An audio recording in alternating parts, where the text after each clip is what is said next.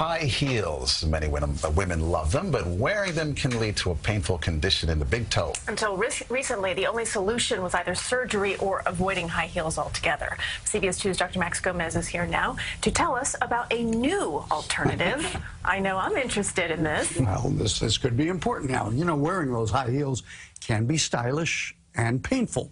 They can lead to osteoarthritis in a joint of the big toe.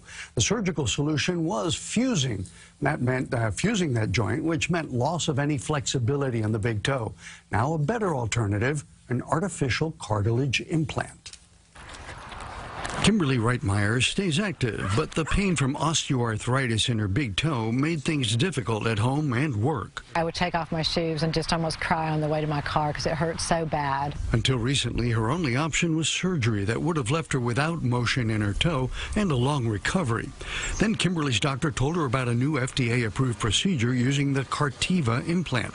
It's a synthetic cartilage that's made of the same material as contact lenses and inserted in joints. It attracts water, so it has a slippery feel to it, so it allows things to move freely.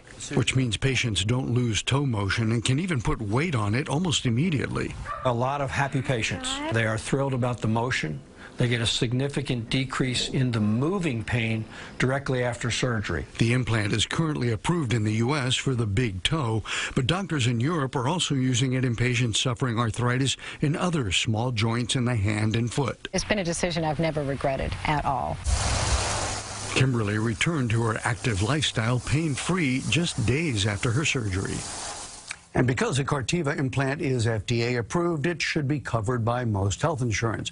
Clinical trials are underway to see if the artificial cartilage could be used in the joint that most commonly needs cartilage. Sure. And I can vouch for this, it's the knee. Yeah, a lot of people. That's where we need some more cartilage.